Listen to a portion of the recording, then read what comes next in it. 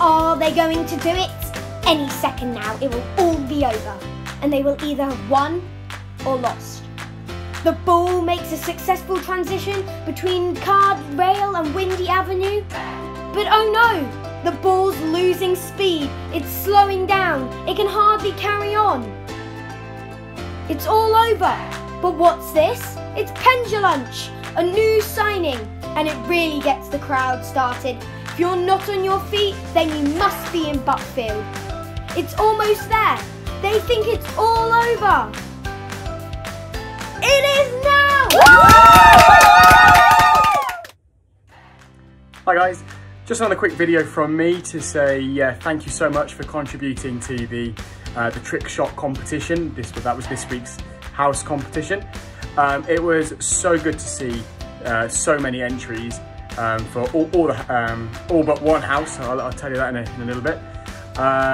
It means so much to us as heads of houses and as a school community to see that even though we've got this tough time in the lockdown, that actually you guys are still willing to kind of contribute to the system and the pastoral side of schools. So thank you again so much from the bottom of my heart and the bottom of the heads of houses' hearts. So on to the results. Now in fourth position, sadly, it's Buckfield. And for the first time ever, actually, there were no entries, so a little bit disappointing.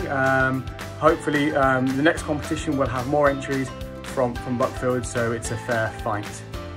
In third place, we have Loddon. In second place, we have Winstone.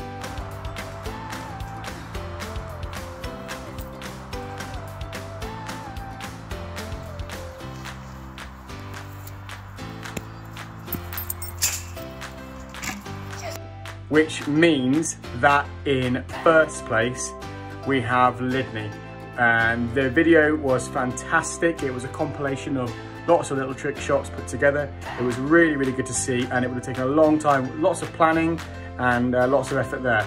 Now Mr. Reynolds will have kindly put all the videos together. Please make sure that you go to the school social media sites and watch all the videos that were sent into the school for the competition. So finally, I just want to say thank you again for everyone. It's all about the taking part. Obviously, there's always going to be a winner, which is brilliant. So well done, Lydney. Well done, Mr. Westford, for leading that. So hopefully next week we'll have another strong competition, and we'll keep going right up until we can get back into school and we can all see each other. Come on.